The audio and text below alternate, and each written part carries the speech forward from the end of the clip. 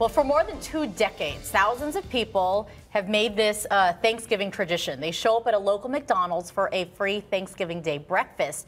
This year, though, the tradition continues of giving, but the location has changed. Yeah, and you know they're going to continue to show up. The free breakfast will be hosted at the Food City at 7th Avenue and Southern. So that's where we find Kylie this morning. Kylie, we hope your Thanksgiving's off to a good start. Good morning to you.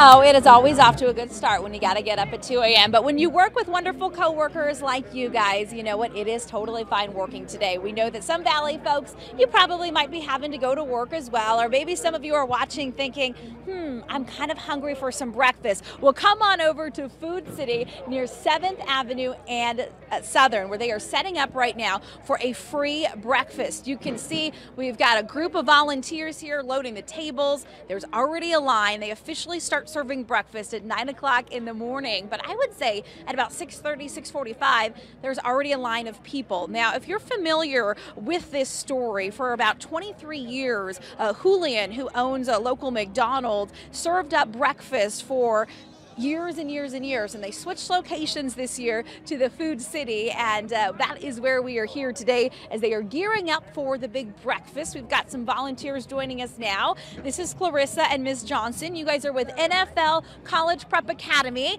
Are you a little tired? A little, but it's the morning. Excited to be here and happy to be here. So you're 16 years old. If I was 16, I probably would still be sleeping right now. But you're up bright and early on your day off of school helping out. Tell me why you do that.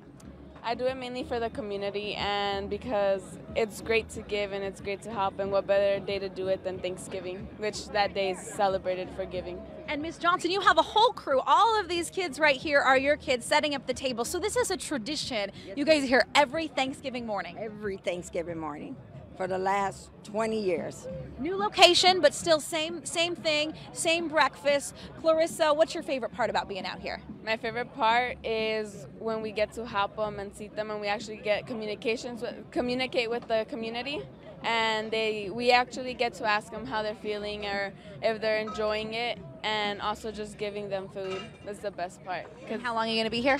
I'm going to be here till it's done. So we're over here cleaning.